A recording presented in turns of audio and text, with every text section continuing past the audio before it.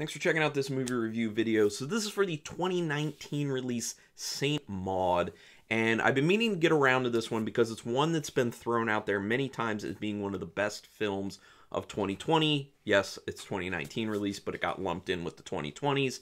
So a lot of people were saying this is a must-see, it's on the top list. So I was eventually going to get to it, and I finally did, because it is now available to watch on Hulu when I'm doing this review. Hopefully it stays on there. Films that go to Hulu have a tendency to stick there for a while, so you might get lucky and be able to check it out. Or you shouldn't be lucky, it should still be there probably. So I did not know going into this until I started doing the little bit of back research on the film. This is an A24 film, and if you know me well enough, I went on a tear for a little bit going through A24 horror films because I think they're really kind of intelligently done. They always look really good. That's another big thing, is they always look really good. And they're very quality. Stories are always quality with them. So I haven't seen all of them, but I've seen a lot.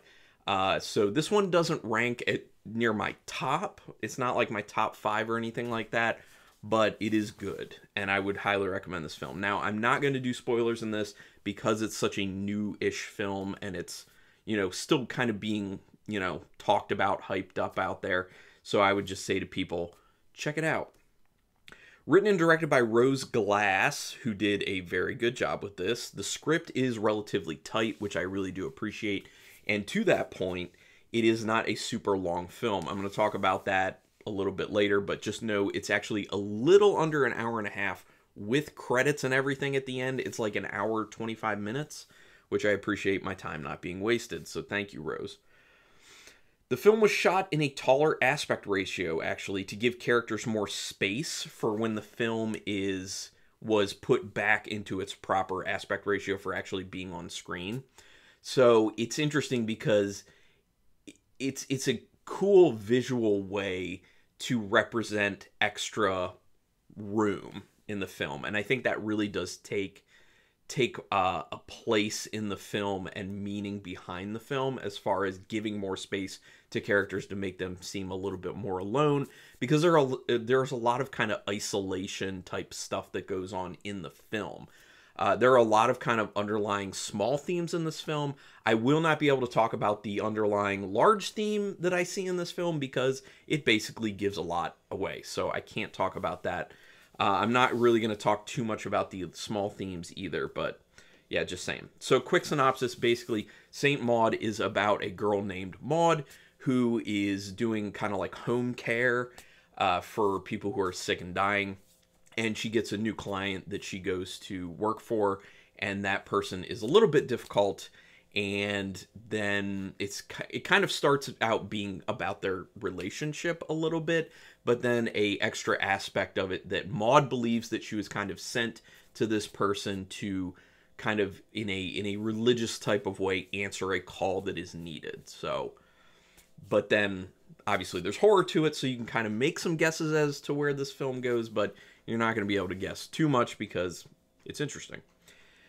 The beginning scene is very compelling, but it's actually very cryptic at the same time. So it does a really good job of kind of grabbing your attention by how kind of jarring it is in a way. You immediately see how beautiful it looks.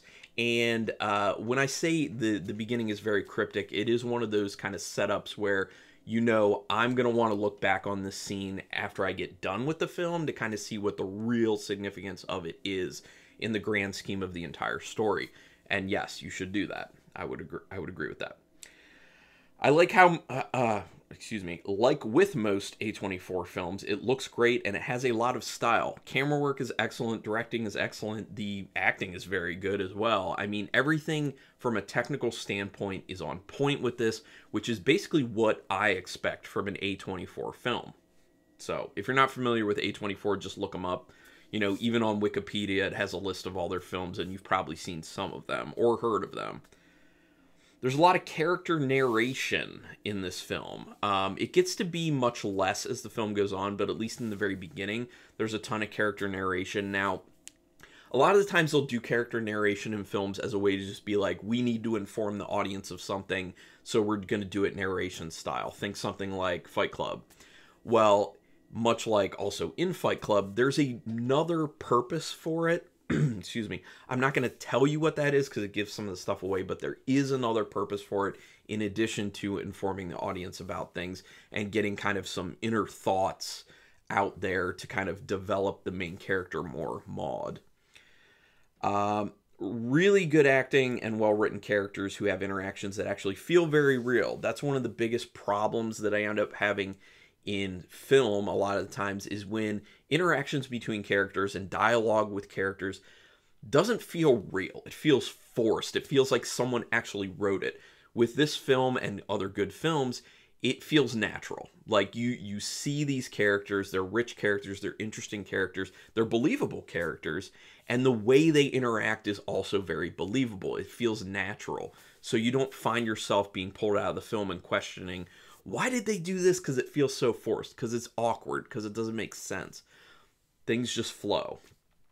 It doesn't take long for things to actually start to get a bit strange in the film. So be looking out for when things start to get a bit strange, because that's obviously when things start to get way more interesting and you get sucked into this what happens next mentality, which is wonderful. The music is really good and very well used within the film. I'm a big proponent of music being used well. There are moments of silence, but then there are also moments of relatively strong musical use, especially to signify dread at certain points.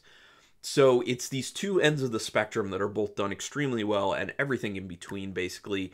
I have a problem when a lot of films kind of go overboard with the music, like they'll kind of beat you over the head with it, signaling way too much how you should feel in any given situation within the film. This film is relatively restrained with that. They do go kind of heavy at certain times, but it doesn't feel forced. It doesn't feel like it's too much, too overbearing. So they know how to integrate that stuff pretty well.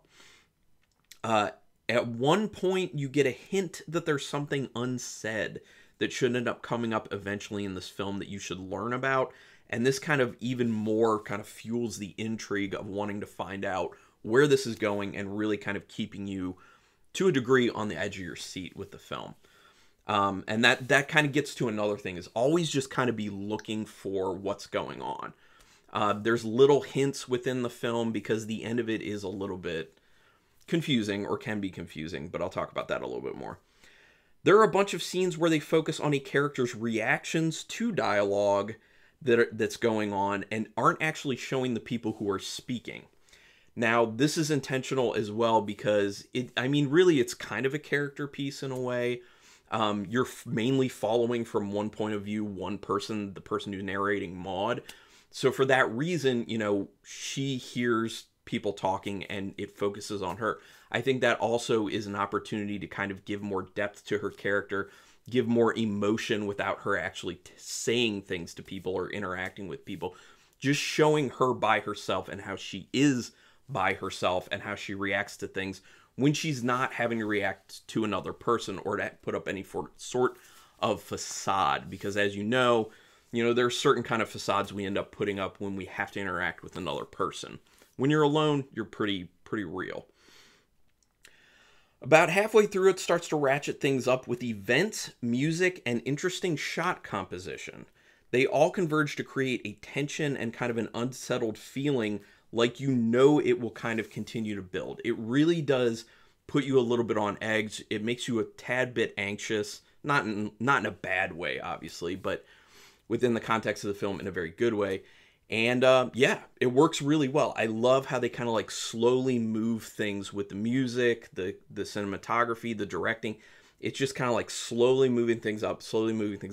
And the pacing of it is wonderful. You just feel it. You feel the build, and it's good. I really enjoy the use of askew shots that kind of help portray things are off within the film. There are ones where they're kind of showing, a character walking upside down, or, to the side, and then it's kind of like slowly rotating. That's what I'm talking about with these like flashes of style that a lot of these A24 films end up having. And this film obviously has that. I enjoy moments when the music is matched up in the rhythm of things that are actually happening in the scene. And this film does that a few times and does it really well. Kind of a thing where there's something in the sound design, like something auditory that's going on, like a clicking or something. Like in Hereditary, how there's like a clicking noise that's being made, and the music is actually going to the rhythm of that. Stuff kind of like that, and that's done a few times in this film, and I really enjoy when those types of things are done. The ending will cause confusion, most likely, which I'm actually pretty sure that it's supposed to cause confusion to a degree.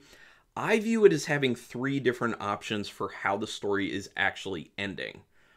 And I think the truth is actually seen in the very final frames of the film, which are quick. There's some very quick frames. I actually had to take it back, and then I actually paused on those final frames, and I was like, yeah, I think that's what's really going on here. So just know that. Great pacing, and it's under an hour and a half. This goes back to one of the things of great pacing, really well-written script, very tight script, and don't waste my time. Like, this is a film that easily could have been stretched out to 2 hours or plus, and people still would have really loved it. But I appreciate when a filmmaker says, you know what, I don't need all that time. I can do this in less time and not waste audience members' time, keep it moving at a great pace, and still tell the story and make it have impact. And that's what happens here. There's a lot in the film having to do with duality. In a bunch of different aspects, actually. A lot of different aspects, there's a duality there. Things on opposing sides. Even with the main character, her eyes, if you look at her eyes, it kind of represents that within the film. She has 2 different colored eyes, which the actress does not have in real life. So there's a reason for that, obviously, that they made that change. But, you know, look for duality in this film. There's a lot of that. You can see what's really going on by observing and the surroundings of the main character and how things are appearing. Also, there's a visual cue to signal a certain shift in the film, or shift in what's actually going on, which is introduced very early. That's as much as I'm going to say about it. I don't want to lead you too much on it. But yes, look out for visual cues. Look out for how things are looking outside of the main character. I can't speak to any main underlying theme because that would give the film away. Like I already said, I would love to, and I'd love to discuss this, which I will say we can go ahead and do that in the comments. Spoilers in the comments, go ahead. We can talk at length about this film if people want to.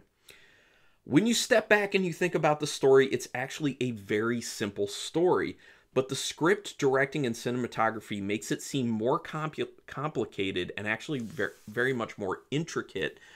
That's one of the great things about this. Like I'm saying, like you step back and you think the core of what this story actually is actually very simplistic. What actually happens in the film is very simplistic, but it's so well put together, and the filmmaking is so kind of grandiose in a sense that it makes it feel bigger. It makes it feel more complicated. It makes you feel more impact. And I think part of the reason with that has to do with the depth of the characters themselves and the level to which you as an audience member feel invested in what's actually going on. You really get sucked into it. So it's a rich environment, it's a rich atmosphere, and it's executed quite well.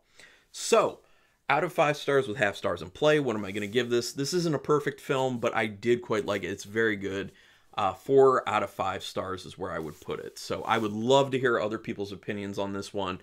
I do recommend it. Put your comments down here. Like I said, we can go ahead and do spoilers, no problem. And do me a quick favor, though. Hit that subscribe button if you like this video or any video I've ever done on my channel. That's your way to repay me. It keeps me motivated. It keeps me doing these videos. Because this isn't a job for me or anything. It's a hobby. So if you subscribe, I stay motivated. Also hit the notification bell button, because that way you'll know when I'm putting up any other videos, whether it's like a no spoiler review like this, or a super in-depth analysis movie review like I do plenty of, or unboxing or anything like that. But regardless, I do thank you for taking your time to watch this. And until next time, keep it brutal.